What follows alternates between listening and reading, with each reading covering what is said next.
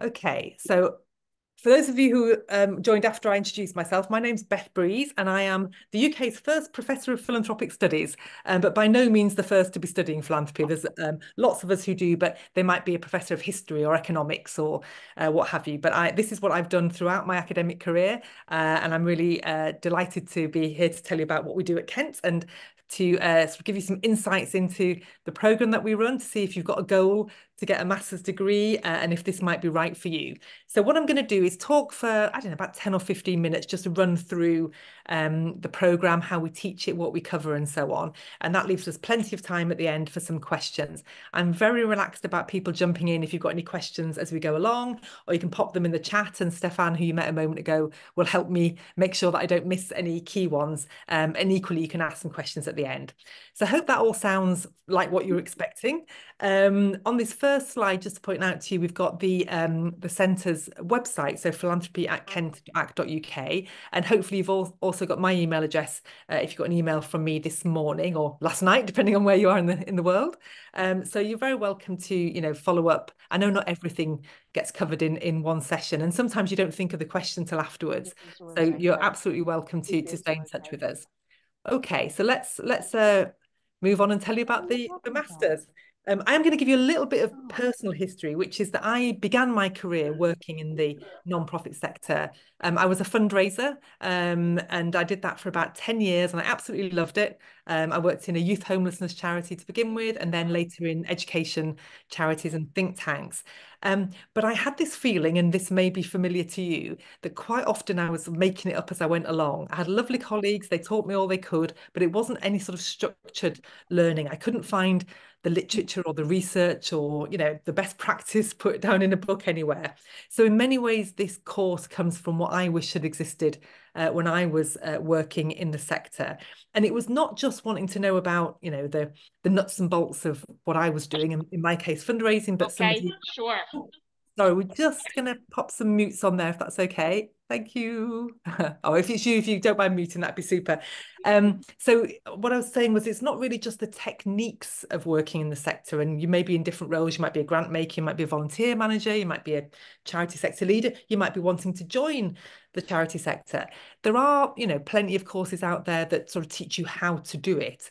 But what I wanted to do was something a bit more, which was, well, what's the sector all about? Like, why do we have a philanthropy sector? What role does it have compared to, say, government and business? What's the history of the sector? What can we learn from philosophers who think about, the meaning of life and what a good society is? What can we learn from economics, human geography, psychology about why people give and so on?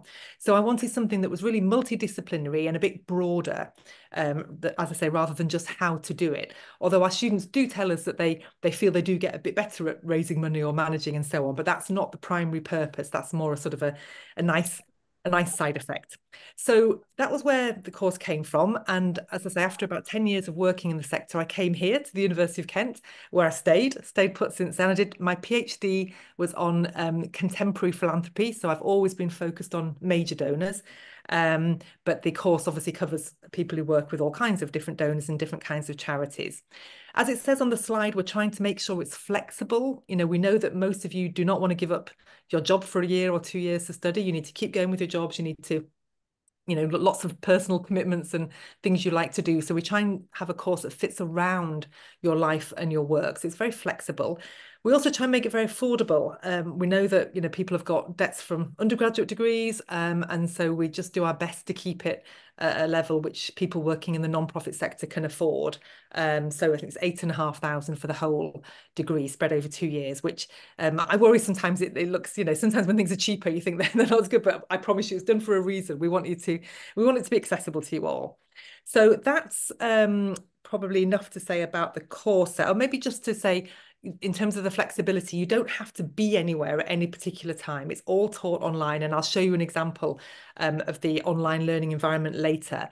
But it's not like there's a lecture at 12 o'clock or what have you. We do some optional live webinars like this, because it's really nice to see people and we all get to know each other quite well, but you don't have to be anywhere at any particular time. And people have done this course successfully from New Zealand and from Australia when they can barely join any live things. But anyway, we'll get into the course a bit later. Let me just, first of all, introduce the team, because there's not just me.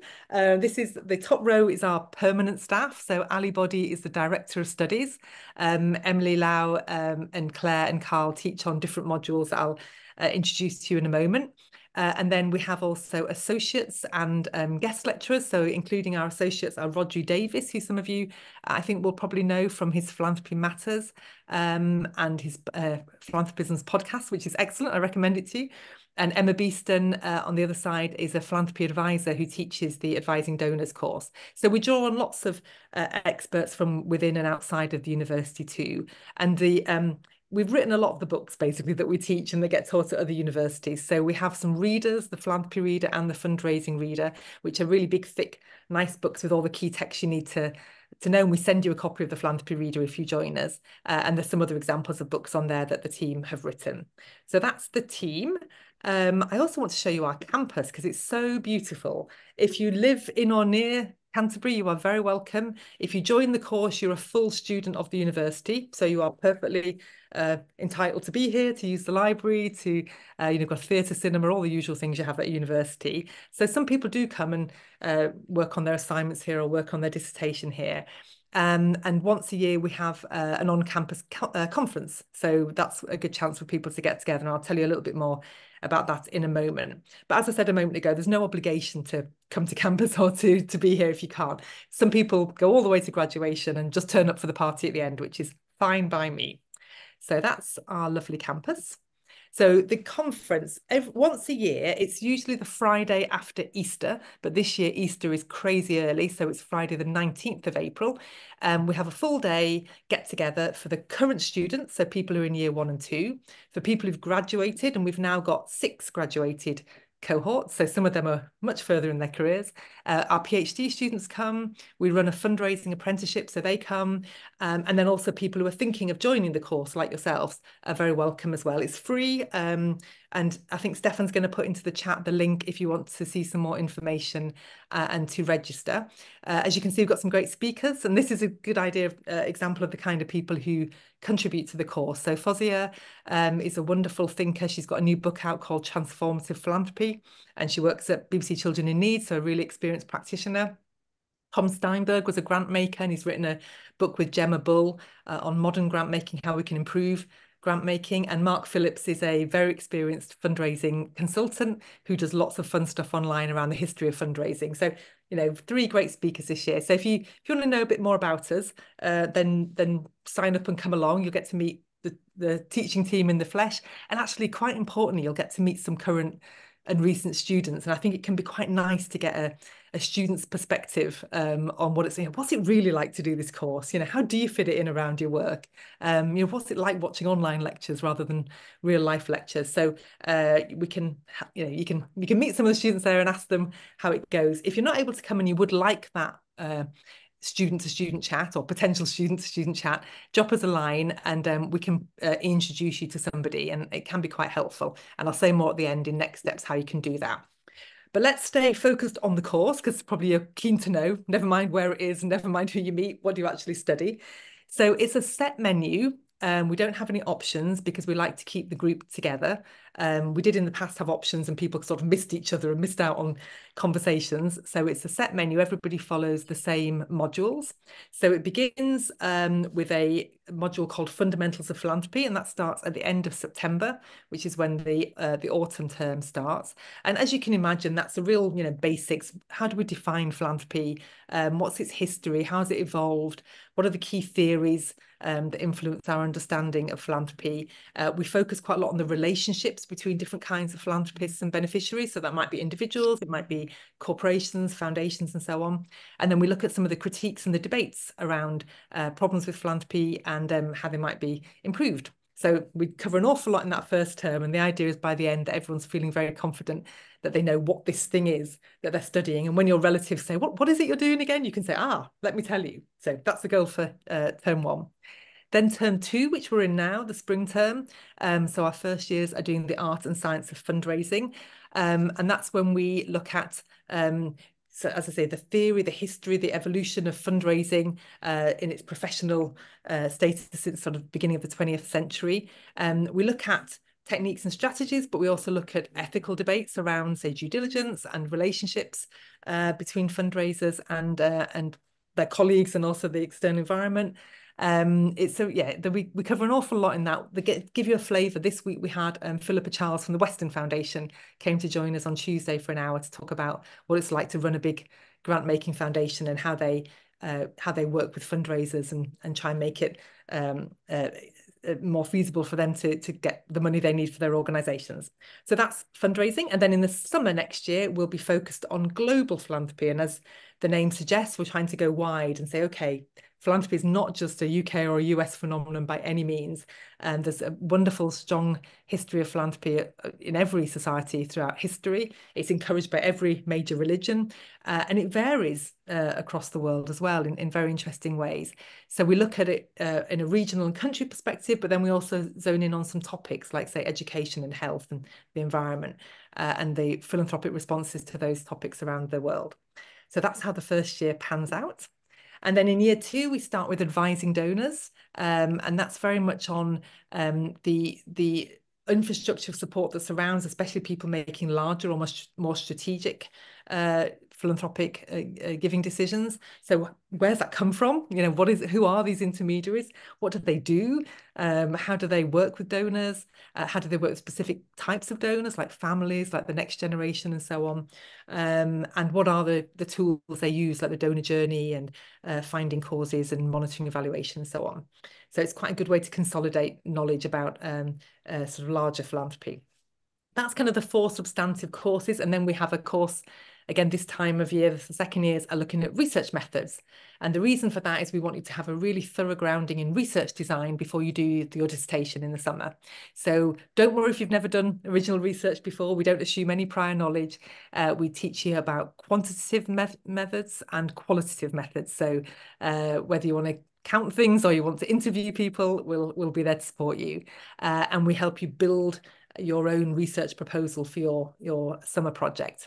And then from May till August of the second year, you're working on your dissertation and you have a one-on-one supervisor, myself or one of the others I showed you on that screen from the top slide, who work with you all through the summer to do your research project and to write it up in a 12,000 word dissertation. And that gets submitted by the 31st of August, 2026. So there you go, simple. That's the overview. And feel free, I know it's a lot to take in, so we can go through any questions you've got about the course, but that's hopefully gives you a flavour of what we do. I mentioned before that I'd show you what the online learning environment looks like. It's called Moodle, which to me was an unusual word when I first heard it, and it's still quite a funny word. But Moodle is our online learning platform. And this is an example. It's the very first task in the very first module. And we lay it out all very simply. So task one, first watch this lecture. And we'll always tell you how long it lasts. So you might think, oh, I've got a lunch break coming up, but have I got time to watch it? Oh, it's only 25 minutes. Yes, I can. It might be 10 minutes, it might be, we don't tend to do hour-long ones. It's too long to look at a screen. So there might be more like 2 or 3 20-minute ones in a week. So about an hour's worth of lectures each week. And then we say, okay, then please read the following. And we embed the links so you can read them online. You've got full access to the digital library. But as I say, we do send you a copy of the Philanthropy Reader so you can also work from a hard copy if you like. I know some people like to. I do. I'm a books person. We provide the slides, we provide the script. So really everyone has different learning styles. So if you're the kind of person who wants to read what's being said, then you can do that as well. So that's what the learning environment looks like. We also have an online forum where people jump in and say, oh, I disagreed with that, or I had this idea, or this is my experience. And that's quite lively and fun and a really nice way to get to know your fellow students. So that's all on the online. Okay, can't resist showing you some pictures from graduation. We do know that for many people, you're going to enjoy the journey as well as the destination. But there is a destination, which is that we cheer you as you walk up the aisle of beautiful Canterbury Cathedral, where we're lucky enough to hold our graduations. And everyone graduates. I should have mentioned earlier, sorry, you don't have to do the full MA. You can do the PG diploma, which is the 5 taught courses without doing the dissertation, or you can do the PG certificate, which is any 3 of the courses, including fundamentals. And if you get any of those 3, you come to graduation. If you do a standalone, just 1 module, that's fine as well, but you don't graduate with that. You have to do 3 to get the certificate. And yep, here's some pictures. Emily and myself are there on the left, standing either side of Stephen, who was our 100th graduate. So this is a fairly established programme now. The 200th graduate should graduate the summer when you'd be working on your dissertation. So you're joining a growing community of people who are taking philanthropy seriously and studying it. And as you can see, it's very joyful. Lots of hats flipped in the air. I do enjoy that picture. Okay, I wanted to introduce you to some of our students who their profiles are online, and you can read their full statement about their reflection on the course. But Adele, David and Serena very kindly let us share their pictures and their stories, just to give you a flavour of what kind of people join this course. So Adele works at an Oxford University Development College, so she was working in an academic environment, and is now applying to do a PhD with us. Actually, she graduated last summer. Dave is in North America, as he says. We always try and work around the time zones. And I love the fact that he mentions the Student Learning and Advisory Service. And I know that many of you have probably not studied for a while. You'll be thinking, how do you do referencing again? How do you do note-taking? How do you write an essay? All of that, we're very familiar with the fact that people have not done this for a while, or perhaps your first degree was in physics and you've never written an essay at university level. Occasionally, we have people who don't have a first degree. For whatever reason, life didn't pan out that way when they were 18 or younger, but they've gone on to have a really successful professional career. They're now, holding a senior job in the charity sector, and they're going to do a master's straight off without the first degree. In that case, the application would ask you to share some written work. If you've got a first degree, then we know you can do that, but we would ask for a little bit of extra from those people. But I particularly love having them on the course, and the fact that they've never graduated before and they get to do it with us, and their families cheer very loudly. So you can do that as well. But the Student Learning Advisory Service is really helpful for everybody if you're a bit out of touch with education skills or have never developed them. And then Serena is another university-based fundraiser, couple on here. And yeah, just really nice that she mentions about meeting so many different people. It's quite a sociable group. There's a WhatsApp group, and I think people meet up for drinks in London. I get terrible FOMO. We're not invited, of course, but that's fine. They want to talk about the course. So that's an example of some of the students. Coming towards an end now, so just to say, have your questions ready. If you're not sure yet if this is for you, that's completely fair enough. One of the things we've done to try and help people work out whether this would suit them is we've created an MA in a day. I like a bit of rhyme. So what we've done is put on some kind of free lectures and some access to resources, just so you can get a flavour of the kind of thing that will be covered. And that's the link there. And there's 5 topics which pretty much reflects what we teach in the course. And it's just, we actually developed it during COVID for people who weren't even planning to come to study with us. We just wanted to give something back to the sector and say, you're at home, can't really get any professional training done, so have some access to our courses. But it's quite nice and people seem to enjoy it. Okay, so next steps, apart from the fact that we're going to chat now for a little while if you want to. If you've heard what you want to hear, feel free to move off to what you need to do, but I'll be staying around for questions. If you've got any questions afterwards, you can either email myself, you've got my email from this morning, Ali Boddy, who's our Director of Studies, or philanthropy@kent.ac.uk. As I say, join us next month if you want to come and check us out in person. That's the link for applying, and I think Stefan's going to share the web page with the apply now button. There's no huge rush. Obviously, the next cohort starts in September, but sometimes it's nice just to get it in. It can take a while to get references and just go through the process. So please don't leave it to the last minute if you are planning to join us, and certainly no later than the end of July, because August is all about undergraduates and clearing and so on. On references, please don't worry if you've been out of university for so long or whenever at university and you don't have 2 academics you can name. We do, that's very common on our course. It's fine to have practice-based references. So perhaps someone quite senior in your organisation, or a trustee member, or somebody who can speak to your ability to be organised, to see things through, maybe your ability to write and project manage and so on. But any worries, just ask us. And the best thing to do really is get the application in. If the referee that's suggested isn't right, they'll come back to you and ask you. Everything is done by people, not computers. So the person in the admissions office would come to you and say, hey, Johnny, we need a different referee in. So don't hold off from submitting because you can't find them. Just get it in and we'll work it out later. Right, there you go. That's all the things I wanted to say. I'm going to stop sharing so I can see all your faces. I hope that was okay. That was a little bit longer than 50 minutes. Sorry about that. I get very enthusiastic. But let me now just open the floor to you. Oh, my colleague Carl is here. I don't, Carl, if you want to give people a wave.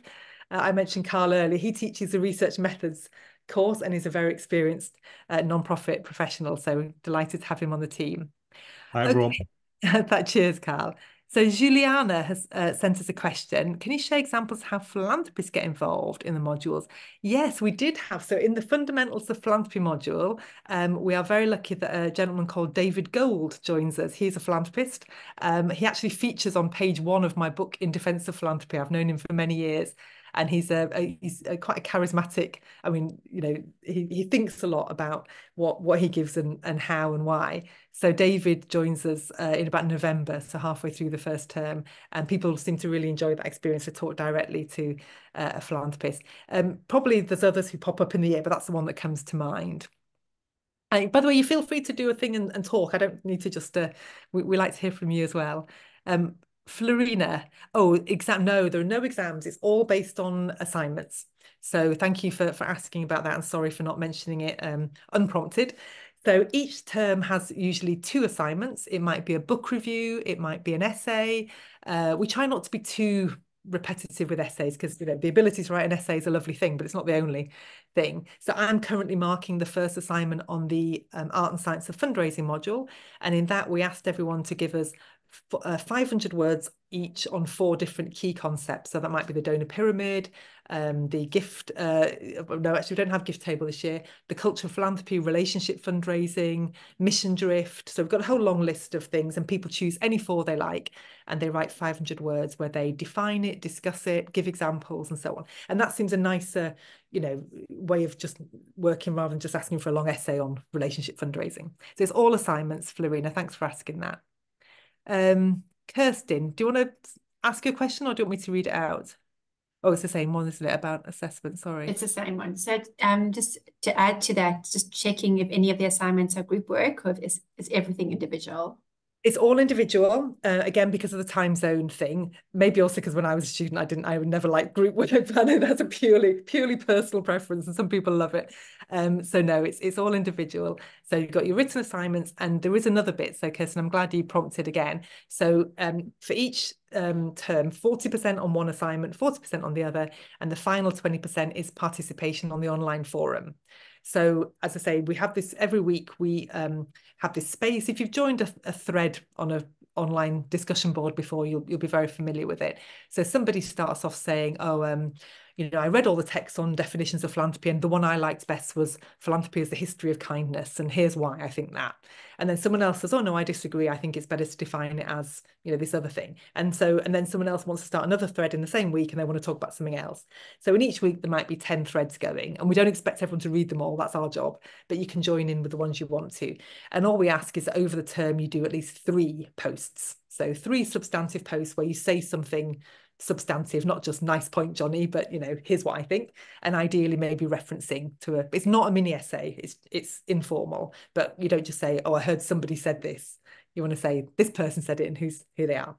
So that's how it works. And and it's quite nice because some people are better at different things, and I think we're trying to make sure that everybody has a chance to shine. So the online forum is often a place where people get maybe a higher mark, and it helps to boost their overall. And I should say that we do tend to recruit people who are pretty committed, pretty serious about this. So nearly everybody gets a merit or a distinction. On a normal course you'd expect to have fails, passes, merits, distinctions in that, but people don't give their time and effort and money to join a course that they're not going to take seriously and fail or have you. So we tend to have mostly merits and a good sprinkling of distinctions. So that's nice. Janine, do you want to ask your question? Sure. Hi, everyone. Just wondering about corporate social responsibility practices and if that is an aspect of the course. Yeah, thanks very much. So I mentioned that in the first course, in the first term, we look at different kinds of philanthropists and their relationships with I said with beneficiaries, but actually with any stakeholders. So that's when corporate philanthropy first appears. So we have a week in the first term, and we look. So I've done some research on employees and how they get involved in corporate philanthropy.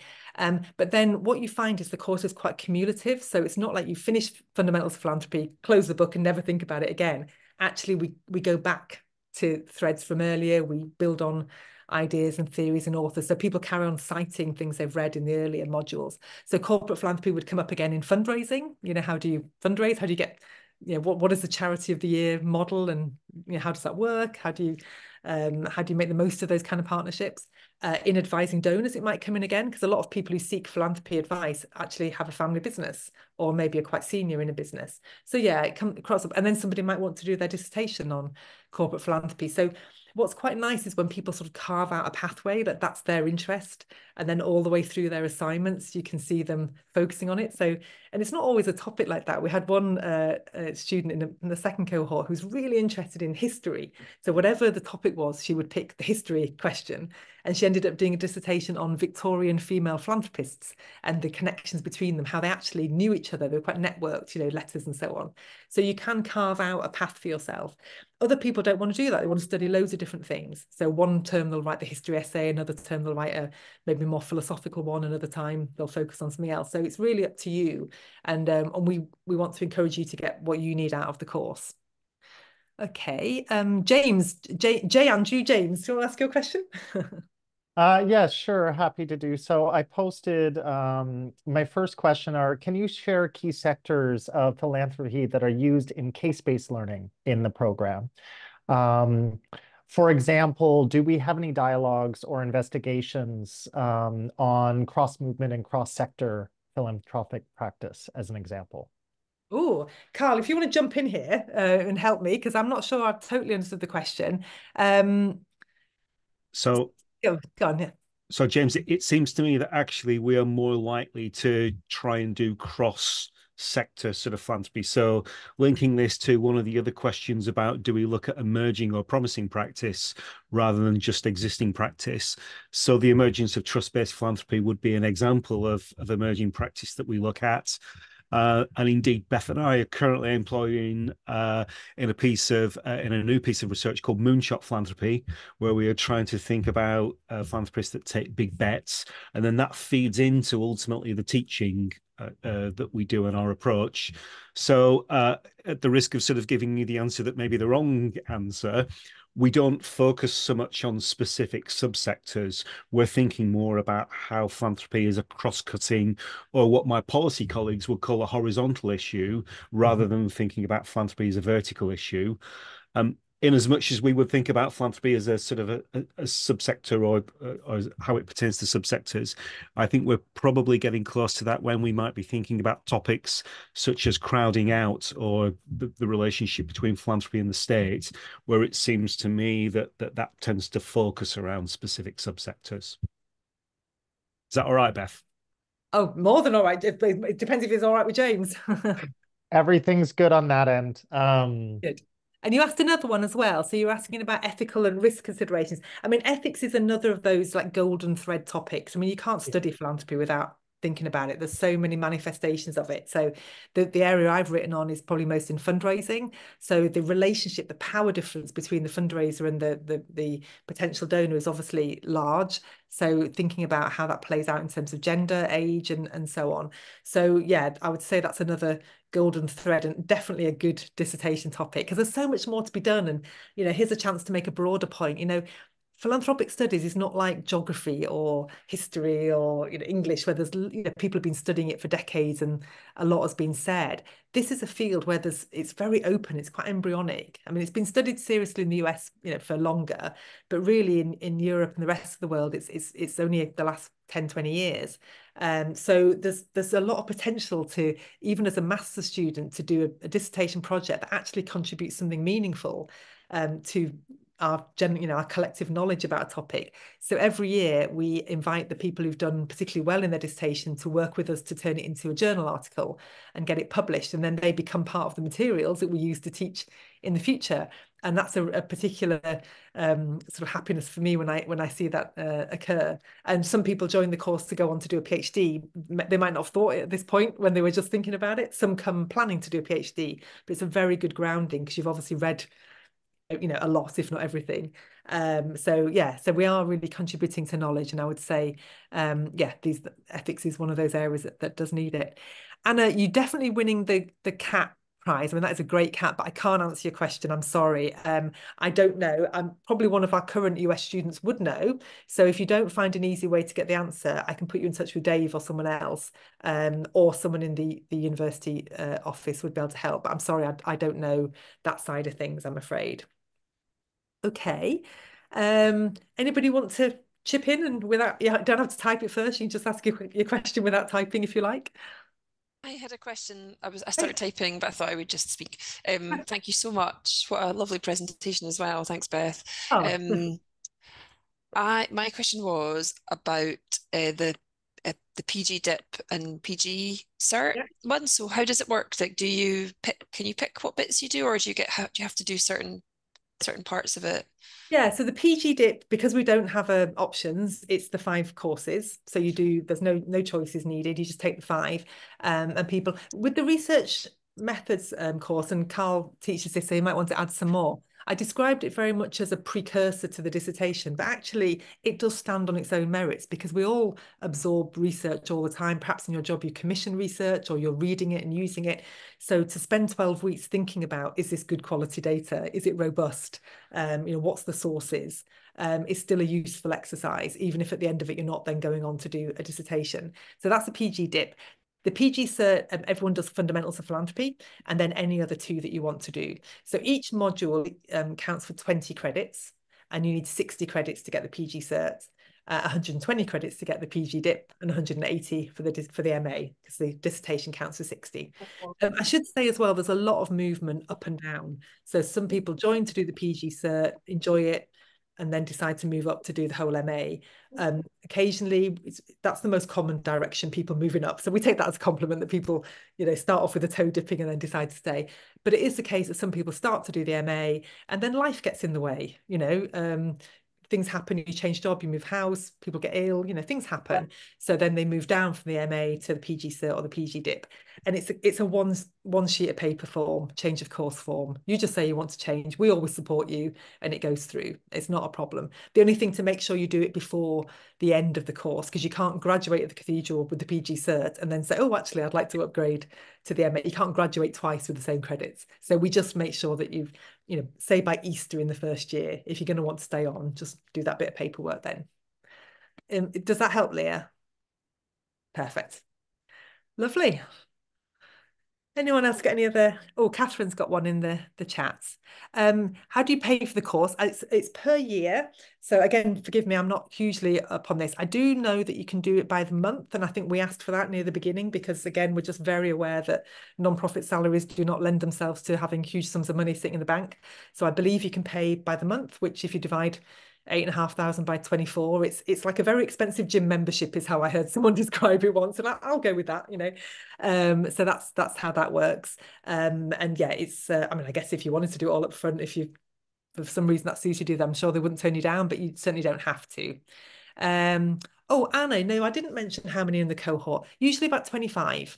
The highest we had is 30. I think that was post-COVID when people were just bursting to do things. But yeah, it's usually somewhere around about 25, which is a nice number because actually I think that's about what we've got on today's call. So you get the sense that it's perfectly doable. You can show your face if you want to and chat.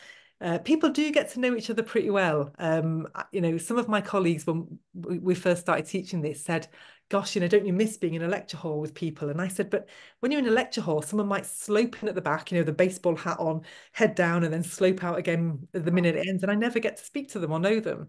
When we teach like this, we really do get to know people. And if someone doesn't turn up to the live events very often or just wants an extra chat or help, it would be a one-on-one chat on screen. So we know everything about you. We know what colour your walls are painted, we know what your pets are like. The only thing we don't know is how tall you are. So when we finally see people at graduation or on the campus conference, I'm quite tall and people are always surprised. And so that's the only thing we don't know. But other than that, we do get to know people pretty well. We try as well, just to add to that, Anna, to encourage cross-cohort conversations, because it may be that somebody who's in the first year now would be really useful for you to talk to.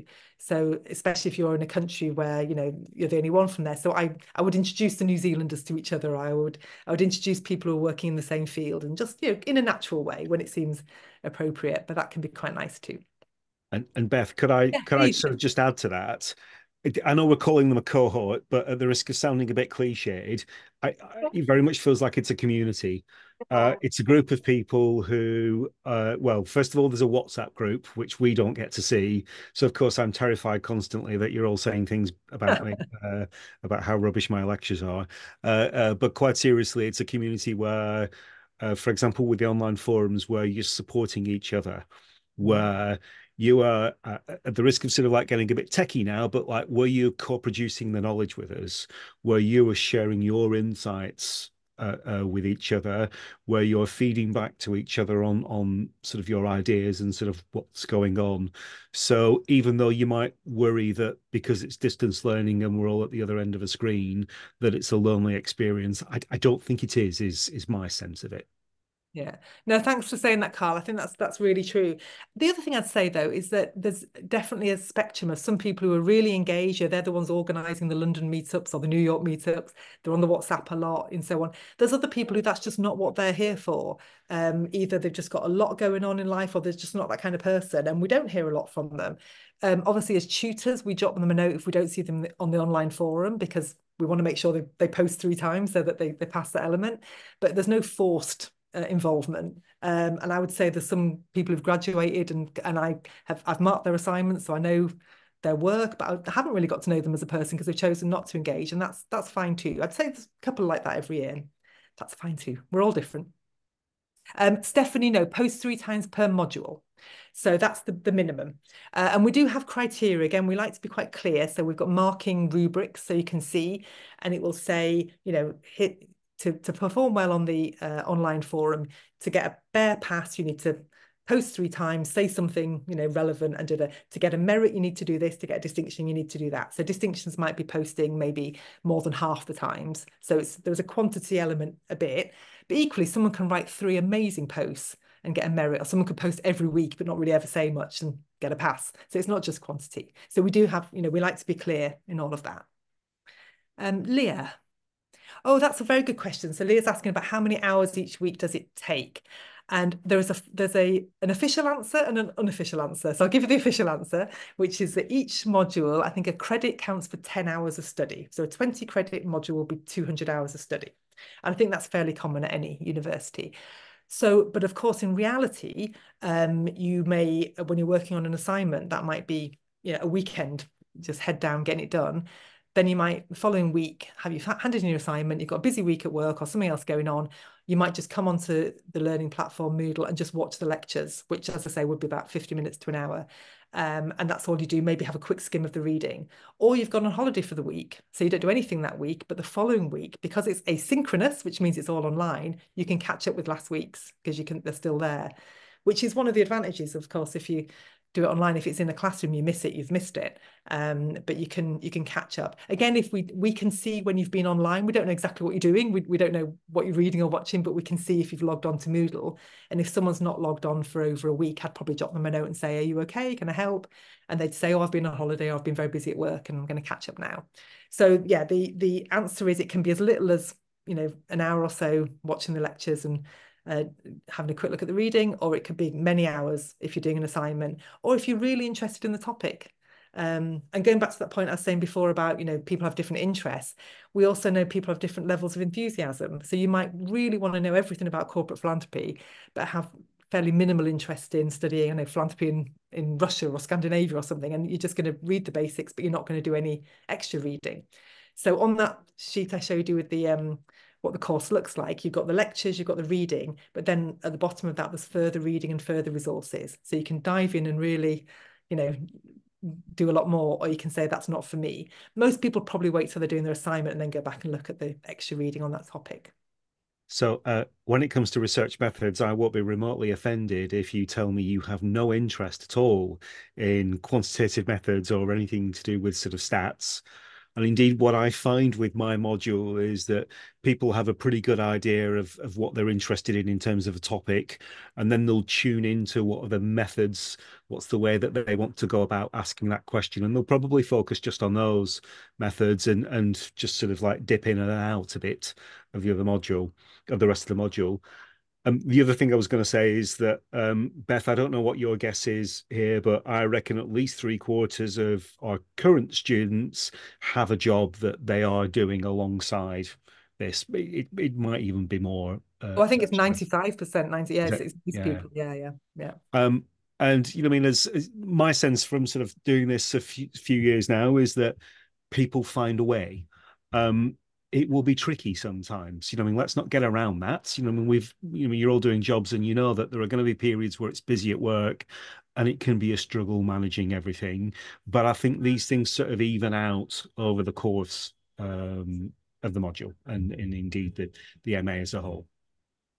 Yeah, I think that's fair. And I think that's one of the things it's good to talk to other students about, like what's it actually like? How does it work? I'll just go to Kirsten's question and then I'll maybe say something more on that. We'll see. Kirsten. So if you wanted to finish, mine's completely off topic. So okay. Well, all yeah, I was going to no say was problem. that so we've all studied. I did my master's when I was in a job. So I was working in London. I went to the LSE. It was a sit-down lecture thing, but I was still kind of running between work and study. And I know that sometimes I just did good enough. One of my mottos is good enough is good enough.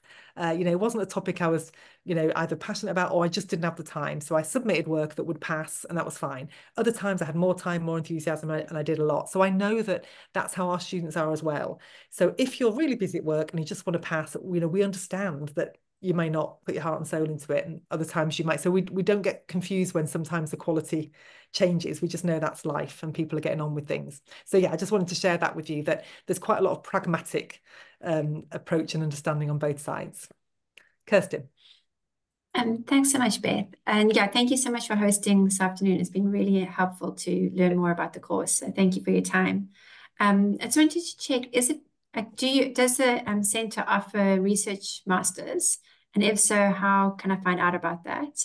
And then a second question separate to that is there a relationship between your center at the University of Kent and the Strategic Centre for Philanthropy at Cambridge? Yeah, so we all know each other. So to start with that one, because I was with Claire Woodcraft just last week, actually, who used to be the director, is now the fellow there. So there's not that many of us studying philanthropy, as I mentioned earlier. So we, couldn't quite fit in my office here, but almost. We also know the colleagues who are in America, so at the Indiana Lilly Family School of Philanthropy. So I would guest lecture on Michael Moody and Pamela Vietkin's courses, and they come and guest lecture here. So you do get to be taught by some of those people if we know them, and we have those kind of quid pro quo reciprocity arrangements set up. So yeah, it's a small world, the world of philanthropy scholarship, and which again is why it's quite nice to join, because you can know most people and read what most people are. I feel quite overwhelmed at the thought of doing a subject that's been going forever. One of my good friends is a Sylvia Plath scholar in English, and I think, my goodness, there must be so many of you and so much to read, and it just feels very large. So nice to have a smaller pond to swim in.